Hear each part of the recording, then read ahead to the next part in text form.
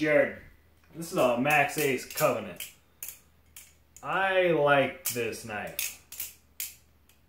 This thing is freaking sick. And I'll get into why I think that is here in a minute, right? This is the trick that I'm working on.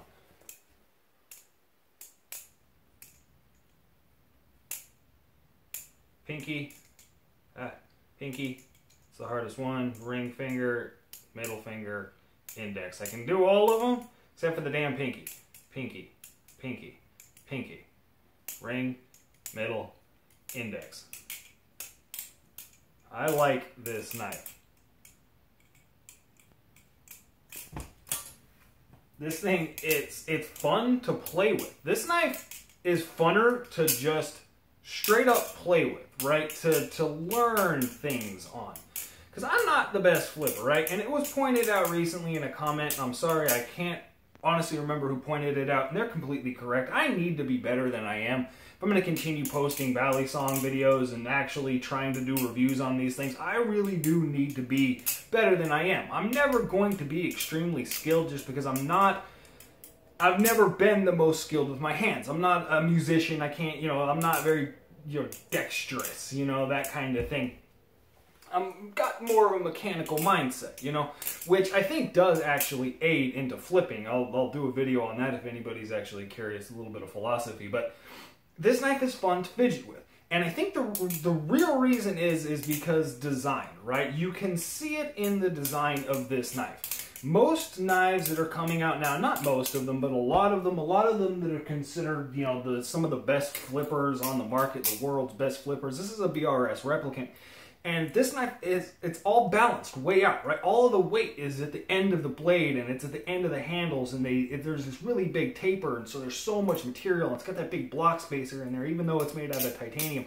And so when this thing moves, it actually feels like I'm swinging it. It feels like I'm swinging it. It feels like the handles are actually swinging around in a circular motion, right? Which I can imagine is probably a very good thing for certain, depending on your style of flipping. But there's something more about this smoothed out balance, right? Because there's basically no taper to these handles. There is, but it's very, very light, right? And so there's not a whole lot of weight in the back end of this knife, especially with the titanium spacers in there. The weight and the latch and everything adds a little bit of weight, but not a whole lot. And then there's a tapering blade. There's almost no material coming out to the end of this blade. And so it doesn't feel like it's swinging. It feels more like it's sliding. It feels like it's kind of gliding into place, opposed from swinging.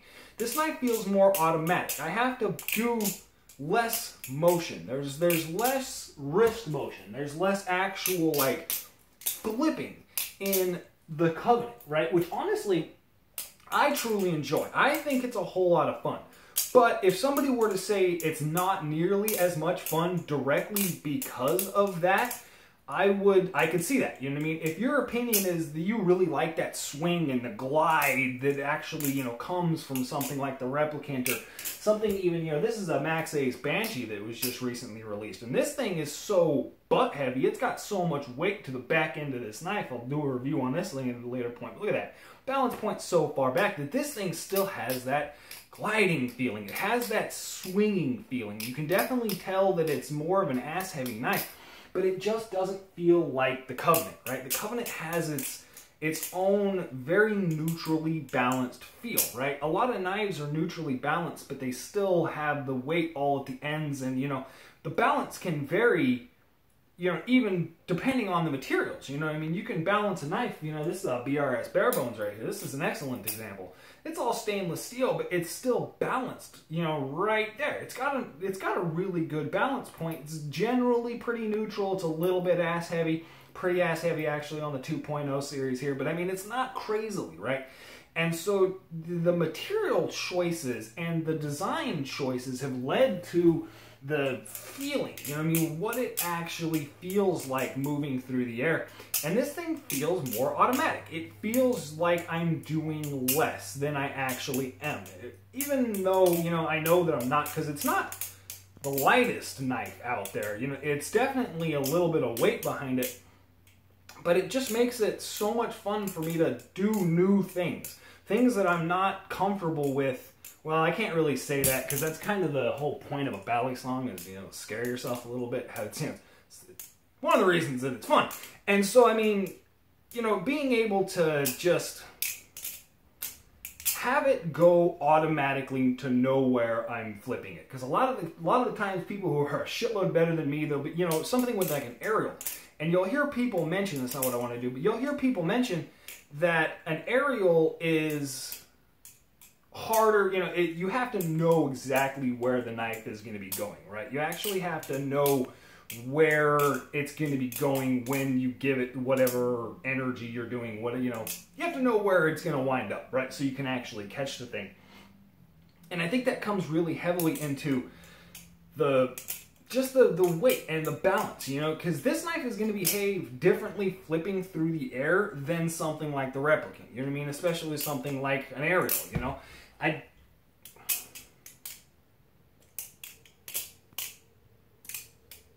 There, half aerial. That's what I was trying to do. There we go. So, I mean, I just really do like the feeling of this knife, but I don't honestly think, I don't know. I'm not the best flipper. I'm not excellent at this, and there are some people who are very good at this who say this is an excellent flipper. But really, I think where this thing, for me, excels is kind of at that intermediate level. I mean, it doesn't seem like it would be the absolute end-all, be-all for somebody who is just an absolutely amazing flipper, but somebody, you know, a little bit better than me, or better than me, you know, my level, or, you know, something like that, is just going to absolutely love this knife because it feels so automatic. There's just so little actually put into the flipping of it. And it's got a decent amount of weight, but it's fast. It really does move around fast. I've got basically no energy actually flipping this thing or doing a twirl on this thing. It's very easy. It's very light. You know, when I twirl something like this bare bones here, which is almost the same weight, actually. There isn't a whole lot of discrepancy between the two. But because of the way that this thing is weighted, it's more of a finger workout. It's not necessarily harder, but it's more of a finger workout. I can feel the muscles in my hands. This takes more muscle to do than it does with this Covenant right here, right? Actually doing a twirl with this Covenant, so I throw it on the ground. Actually twirling this thing, it just moves around. It reminds me, honestly, it's kind of reminiscent of like a 51 in the amount of energy that it takes. It feels completely differently than the 51. I'm not, you know, but just the amount of energy, because it's very light and it's on, you know, it's on ball bearings, and the handles are just very neutrally weighted, and so there isn't a whole lot of energy required to actually get this thing to move around. Yeah.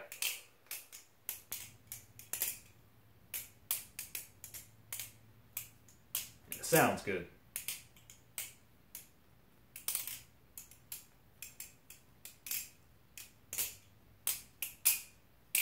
A little bit of a sneak preview. Check out it's an EOS, right? Just pick this one up.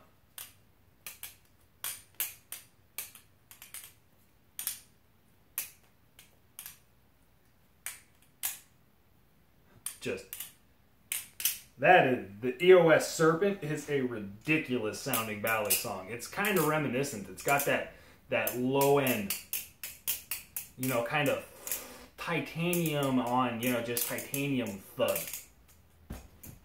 Sounds really good. Alright, that's it. Let me get down onto the table. Talk about this thing a little bit more. I really like this blade shape. It's a working blade shape, you know, it's utilitarian. It's got a decent grind on it. It is relatively thick, and you know what I mean, being thin just in the aspect that it's a balisong, you are kind of limited to, you know, the amount of grind that you can have, the actual bevel, right? And so it's not the sliciest grind out there, but that's a good working shape, you know what I mean? That's a good shape for a working shape for a blade. And so I really like just the EDC aspect of this, the work aspect of this knife. It's definitely, it's got that going for it. But I want to say this about Maxace knives. look at this handle, right? There's carbon fiber inlays, and it's almost straight, but there's just this little tiny, tiny bit of taper to these handles. And, you know, there's a lot of design here, right? There's a lot of creativity and thought process that goes into this handle. And then I'm going to bring up the same, you know, Maxace Pelican, right? Same thing. Look at this handle, the amount of thought and just you know, engineering and artistry that went into the actual overall design of this knife, right?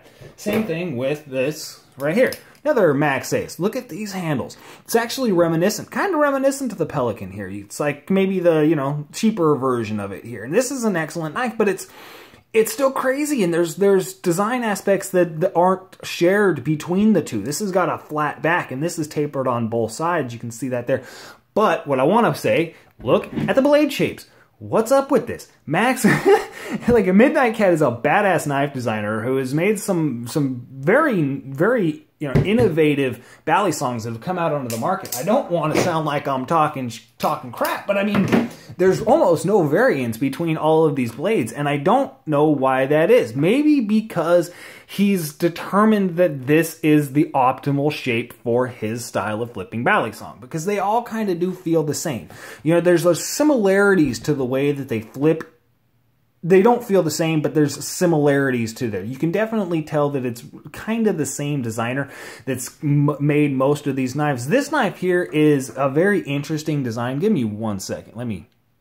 Yeah, and it's very minimalistic. I really do appreciate just the way that this thing is built, because it's a single standoff. You can see there's a pin running through it there, and it's just one single barrel spacer. It is actually a barrel spacer. Those aren't screws that are going into the actual back spacer itself.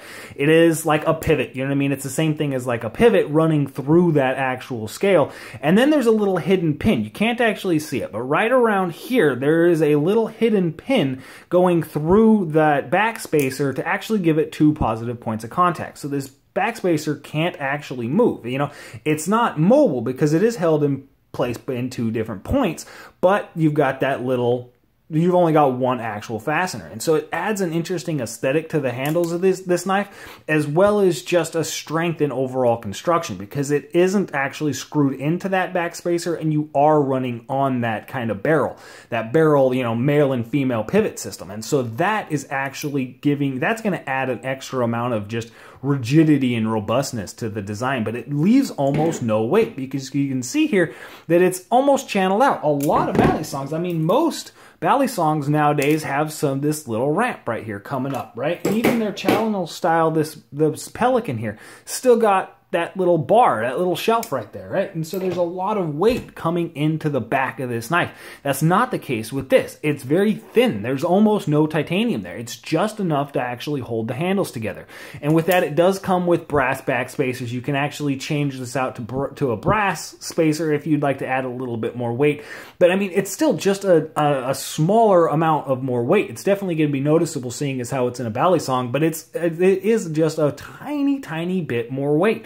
And so the handle on this, it's very neutral. You know, there's almost, the weight is spread out. There's almost no heavy point on the overall actual handle design on both sides of it here, because the spring latch is very minimalistic. I do like the fact that it's got washers right there. It's got washers in the spring latch, which is actually kind of ridiculous because it's still making contact with the inside of the handle. There you can see it still makes contact and it's scratching it up. But I mean, it's a neat little endeavor that they actually put them in there.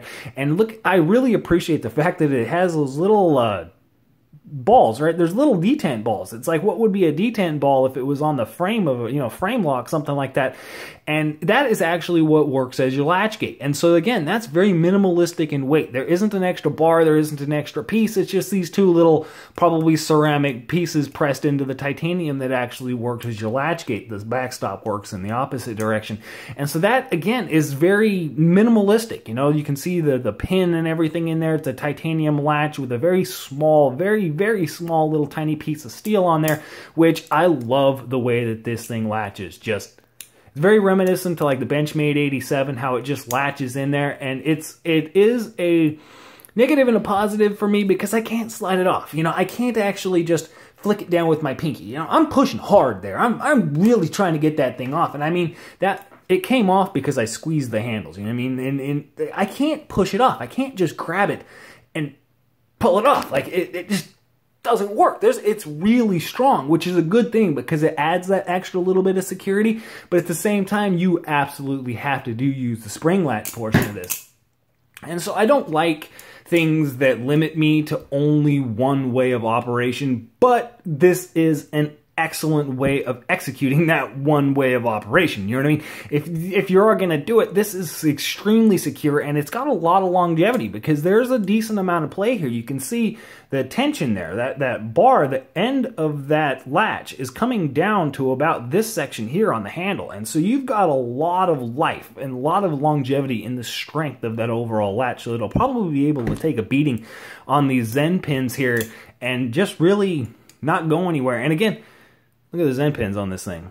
Come on, come into focus. Come into focus for me. Yeah, the Zen pins are pretty big. They're decently robust, and I think it's a collar. You can see that it just does seem like a collar, again, wrapped around a pivot. I actually haven't disassembled this thing fully yet. This one came with a live blade on it. My other two Maxace haven't actually come with a live blade on it, which is interesting because they're imported from China, right? And they import them with a trainer blade generally just because it's illegal to import live blade balisongs from China, right, into this country, which there's just so many stupid laws on importation of balisongs into this country. And that's one of them, right?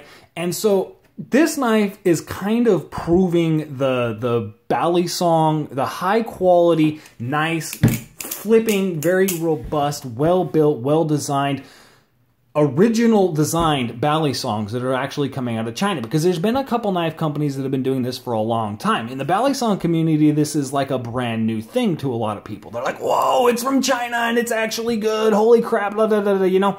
But in the knife community, that's been happening for a while. Come on.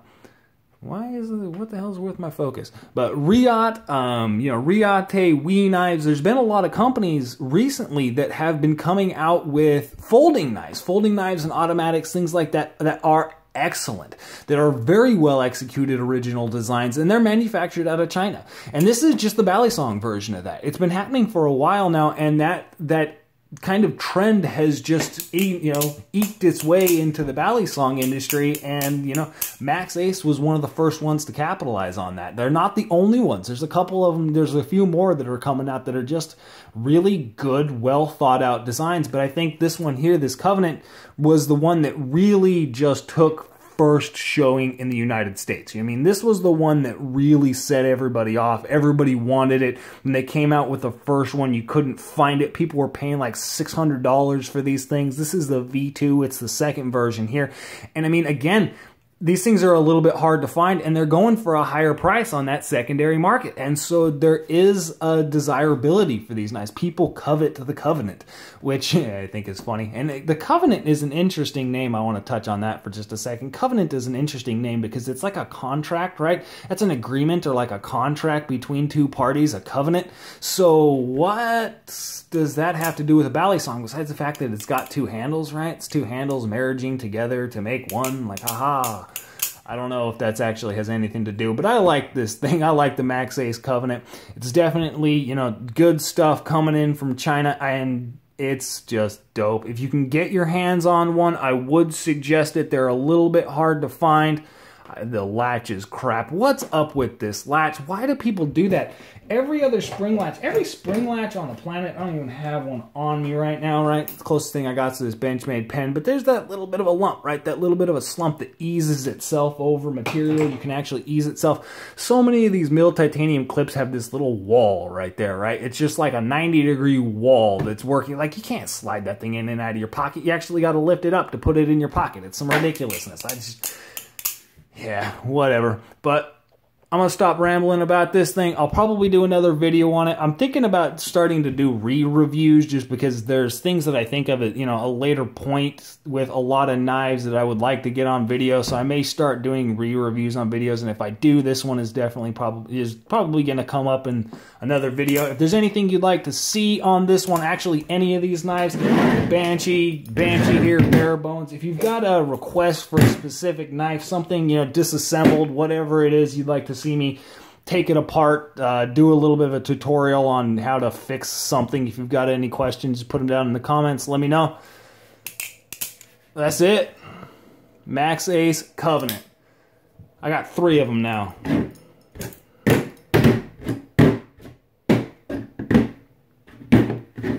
Yeah, that's it. Y'all have a good one.